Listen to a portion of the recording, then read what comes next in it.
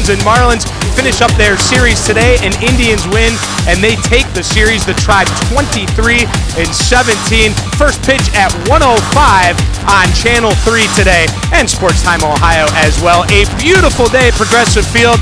Last night, though, Chris Perez not too happy even after an Indians win. Tired of getting booed at home, so I figured I'd throw some strikes today.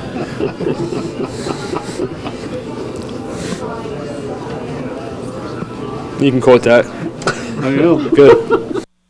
Well, and everyone has quoted him for sure. Hi, everyone. Welcome to the Ford Indians on Deck show. I'm Dave Chudowski. Some very strong comments from Chris Perez last night and again this morning. Let's take you through how it's all gone down. Now, you just heard what Perez said. He wanted to throw strikes. He's tired of getting booed. He was booed the other day here at home when he put 2 runners on. It was a non-save situation. But then yesterday, oh my, 10 pitches, 9 strikes. He records his 13th save of the season. Let's face it, the guy has not blown a save since opening day. He's one of the best closers in baseball, but still fans continue to boo him at times. Here's what he said after the game. Quote, "They booed me against the Mariners when I had 2 guys on.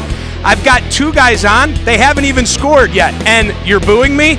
You're saying, get this bum off the mound. Come on." Guys don't want to come over here, and people wonder why. Why doesn't Carlos Beltran want to come over here? Well, because of that. That's part of it.